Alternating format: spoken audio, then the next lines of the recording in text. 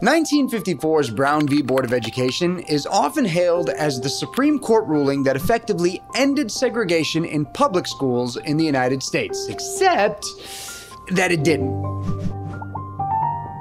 For a significant portion of the 20th century, schools across the United States were legally segregated with separate but not equal facilities and resources for black and white students. However, after repeated challenges from the NAACP, the Supreme Court ruled in 1954's Brown v. Board of Education that separate facilities for blacks and whites were inherently unequal. And in one masterstroke, public school segregation across the United States became technically illegal. The key word in that sentence being technically.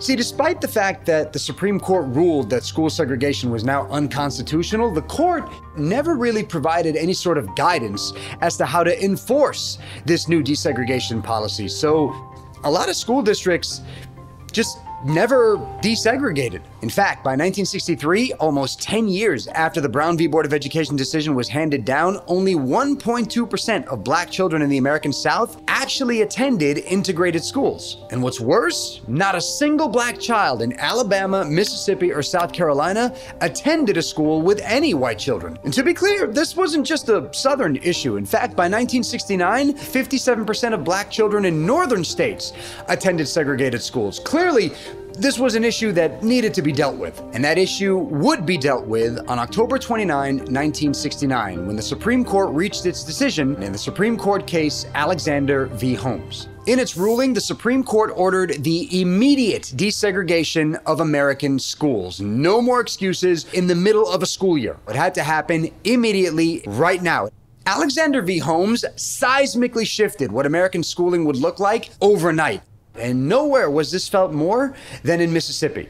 American Experience's new film, The Harvest, takes a closer look at what it was like to be the first racially integrated class in the small town of Leland, Mississippi. And it's streaming right now, so check it out if you're interested.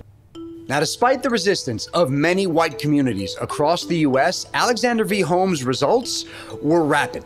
While 68% of black students attended majority black schools in the United States in 1966, that number dropped significantly to 49% by 1970. But as more of these schools began to integrate, white families found another way of resisting: by moving.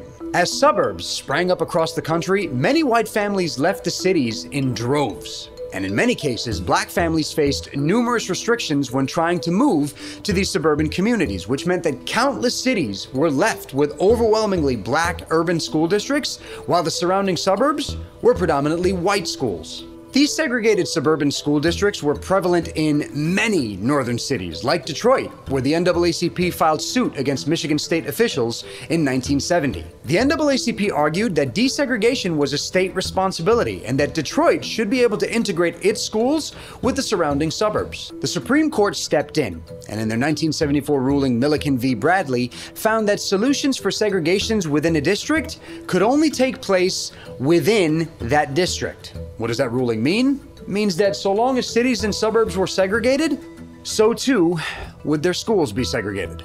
Right around the same time, black American parents were suing the Boston School Committee over school segregation in their city.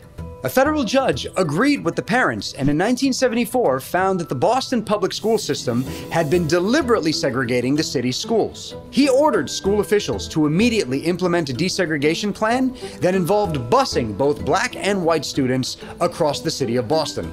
However, this busing order faced strong and sometimes violent backlash from some of Boston's white residents who organized boycotts and massive protests. In fact, if you'd like to learn more about Boston's struggle to integrate, feel free to check out American Experience's other new film, The Busing Battleground. School integration happened across the country, but did you know that it wasn't just a Southern story? Or how long the fight to integrate took place after Brown v. Board of Education? Let us know in the comment section below. And again, make sure to check out both of American Experience's new films, The Harvest and The Busing Battleground. I'm Sami Jarroush, and that's What the History.